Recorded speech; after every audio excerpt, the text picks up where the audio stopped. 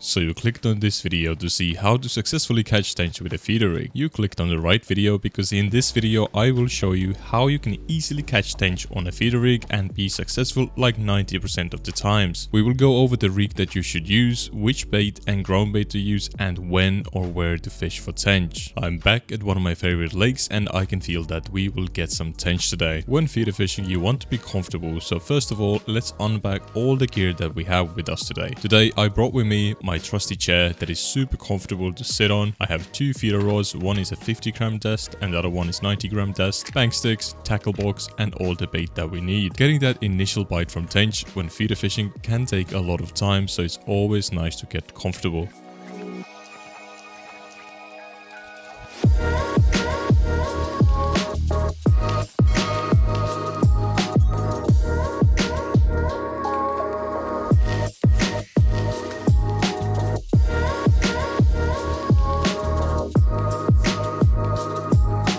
The rig I will be using today is a cage feeder rig. I will show you what you need and how to set it up. This rig is one of my favorite rigs because it always gets me a bite. First, you need a cage feeder with a swivel. You will use this swivel to free run the cage feeder on your line. Next up, you need a leader connector beads. These are quick release beads that will help you switch your hook length very quickly and easily. If you get broken off or want to switch the length of your hook length, it takes only a few seconds. This can be crucial if there are a lot of fish where you are fishing at and you don't want to miss the bites. And then you have your hook length. The hook length I usually use is pretty tight, has size 10 or 12 hooks with 2 kilo test line. I really like using 70 centimeter lines. This way I've realized the tench are not that scared of the bait, but you can also use shorter line for a quicker hookup. So first you thread your swivel on your line, then add the leader connector bead. Now you attach your hook length to your leader connector bead. For the ground bait I have Sensus 3000 Super Attractive Mix with Sensus Prim's Super Mix. You can replace this with Sensus Tench Mix if you want to. Then we have this R-Mix Red Brims, R-Mix Garlic and Red Flakes. You might be thinking, why the brim mix? This is just to show you that the ground bait matters, but if you mix something up you can still be successful. When mixing ground bait you don't want to add too much water. Add a little bit of water and mix it. If the mix is still too dry, add a bit more water to it and repeat until you have a nice moist and a bit sticky consistency. For the hook bait I have sweet corn and red worms. I'm using sweet corn because there are a lot of small roach here and they would keep taking my maggots off the hook all the time. Otherwise red maggots would be a great alternative. This is how I put 2 pieces of corn on the hook. Meanwhile I will also give method feeder a try to see which one is better today. I also have my carp rod with me which arrived yesterday and was broken in the transport. I will still try to use it with my Insta 360x3 camera to see if I can get anything on the camera today or not.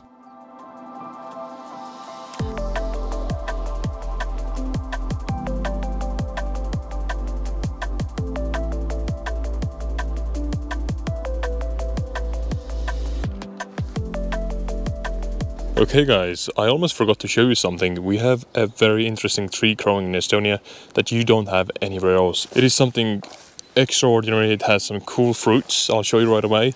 It's called the monster tree.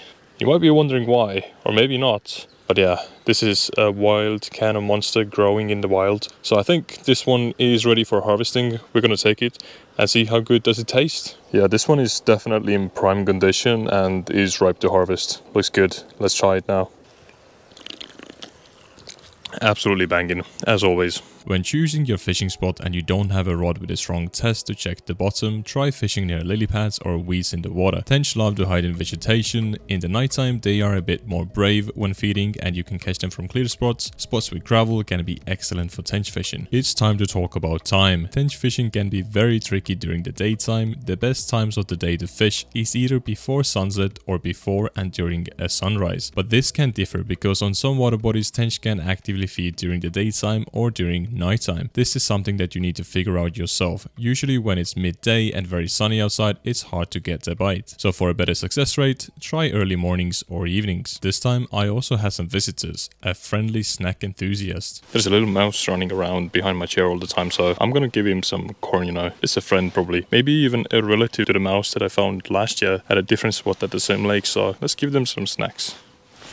After some time, I managed to have my first bite. It was a medium-sized fish, but I have no clue what it was because it got off the hook before I could actually take a look. It could have been a tench, but maybe a bream, who knows. Well, I've had my first fish, or kind of had. I lost it right away in the weeds right at the shore, but no biggie. It is a beautiful evening, so I think all I can do right now is just sit, relax, and enjoy the evening, except the mosquitoes. Might kill a few of those. Let's just wait for another bite and hopefully it's a nice fish right away. I've put on a sandwich bait on my first feeder, so I have a worm and 2 pieces of corn. Hopefully that will work. But in the meanwhile, before it gets dark, let's just enjoy the beverage and yeah, wait for the mighty bite.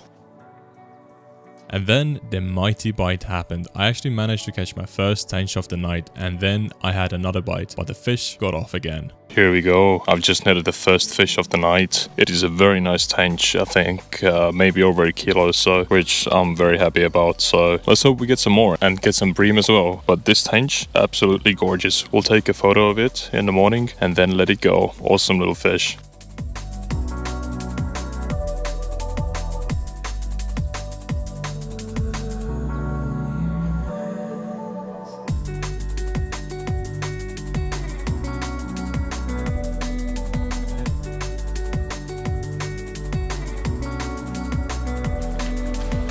This is the biggest tench of the night which I managed to catch. What a beauty. If you guys like this video, you also might like my bream fishing session where I managed to catch a lot of big bream in just a few hours. Take care, bye bye.